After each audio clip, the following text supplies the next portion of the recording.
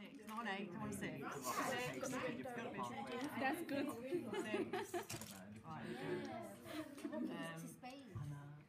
After reading about LEGO Serious Play methodology and how other universities are working with LEGO, I've decided to give it a try. The beauty of using LEGO in sessions, I think, is the fact that it has the power to bring the people together. The atmosphere that you will get in a LEGO session, you will never get on your lectures, on any of your other lectures. I know for some people it might seem childish because LEGO is for kids and we don't use that at the university. But if you use LEGO to teach them difficult concepts, if you use LEGO to explain difficult concepts, I think then LEGO becomes a very useful tool.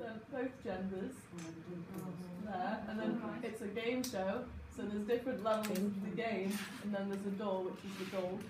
Oh, that's really good. Yeah.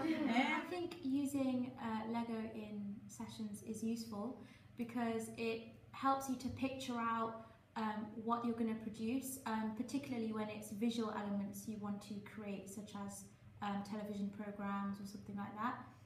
It's really fun as well. It's just really useful. I think it's a good way because it's quite visual. You can actually see for yourself, what are you doing right? How is it going to help? Where in theory, you have an idea, but because it's not visual, you can't see where it's going to go. Is it too ambitious for time? Well, that's how you can tell. If you build it on time, it's going to be. Not a long time ago,